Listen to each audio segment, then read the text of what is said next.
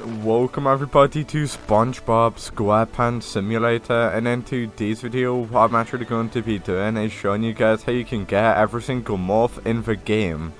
So there's basically a ton of morphs you can get. You can become SpongeBob, Patrick, Mr. Krabs, Squidward, Sandy. So yeah, I'm actually going to be showing you guys how you get all of these morphs, because a lot of you guys might be wondering like, how do I get all of these morphs? So yeah, I'm actually going to show you guys how you get all of these morphs in today's video.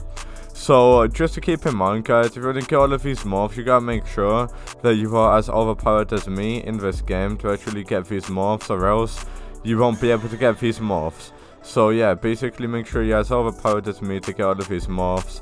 And yeah, what I'm actually going to do right now is showing you guys how you get all of the morphs, but something that I'm going to be doing in today's video is giving away double balloons, double body power, as well as double rubies. Like, these are game passes or boosts to help you out a lot in the game to make you really overpowered, so you can make a ton of progress like me.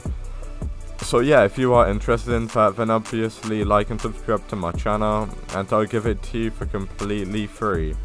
Like I said multiple times guys, I'm always doing giveaways on my channel, so just make sure you enter in these giveaways. But anyway, I'm now going to get started by showing you guys how you get all of the morphs guys. So yeah, let's get started. Alright, so minute I've completed the game, but I've just completed the game. I'm in the last area now, so let's just go ahead guys and let's see if there's any morphs here. So I'm gonna show you guys how you get all of the SpongeBobs, Patricks, Squidward, Mr. Krabs and Sanders, because a lot of you guys probably don't know what you need to do. So as you can obviously see guys, here's what you can actually do. So if you do follow me over here guys, so basically you can actually see these imagination things. So it does say destroy 50 traps in zone 3. So first of all guys, let me go over how you get the easy ones. So let's just go to zone 3 real quick. You know what, let's just do this one. So it does say destroy 60 balloon piles in zone 1. So let's just go to zone 1. So for most of these morphs guys, you do need to do these imagination quests. From doing these imagination quests, I got Patrick, I got Squidward, and that's what I got. But you can also get a lot of others. So a lot of these other things are, I'll show you guys right now. So let me just break everything here. So I need to break a ton of these the balloon things. So let me just destroy 60 the balloons in zone 1, and you guys will soon see. So if you guys want to get Sandy, Squidward, Patrick's, as well as these, you got to actually go ahead and do what I'm going to show you in just a moment. And I'm also going to show you guys how you get this SpongeBob that I've got. So yeah, whatever you do, just wait. I'll be back guys once I've got this imagination thing. Alright guys, so as soon as you completed the imagination thing, what you then want to go ahead and do is go back to the area. So let me just go ahead and buy that area too. Yeah, just basically follow me. So a good way to actually get a lot of morphs, which is probably the most common way to get morphs, is by doing these imagination things. So let me just quickly do this. So now you can actually open it, as you can obviously see, and watch this, I got Sandy this time, pretty sick as you can obviously see.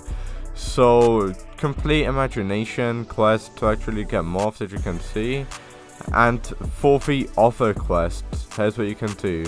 So I've run the map, there's a little secret quest, as you can see.